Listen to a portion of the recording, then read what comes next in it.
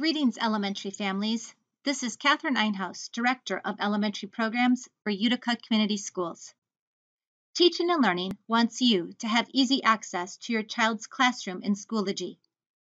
We would like to provide directions on how to change the landing page view so your child's classroom tile is the first to appear in the list.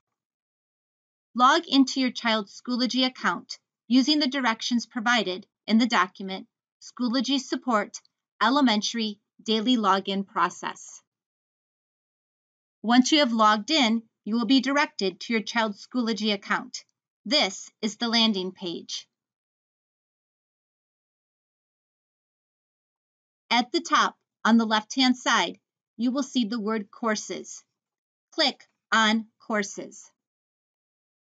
In the upper right corner, you will see the words My Courses. Please click on the words My Courses. On the right-hand side of the screen, click Reorder Courses. You will see a list format of tiles. Scroll down the list until you find your child's classroom tile, showing as a brightly colored icon with your child's grade level and teacher's name on it. Click on your child's classroom tile and drag it to the top of the list. Now your child's classroom tile should be at the top of the listing.